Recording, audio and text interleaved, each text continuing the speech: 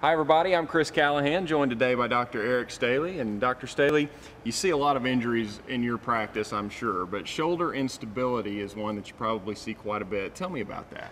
Well, when we talk about shoulder instability, we're talking about there's two main types. There's the general instability, which means the shoulder is too loose in multiple directions. And then there's the people who sustain traumatic injuries, such as a shoulder dislocation. For the multi-directional instability, that's most common in young women, frequently volleyball players, tennis players, and swimmers who use their arms a lot overhead. For the traumatic instability, it's usually more in the little bit older, middle teenage years to early 20s, men and women who have dislocated their shoulders. All right, Dr. Stehly, thank you very much.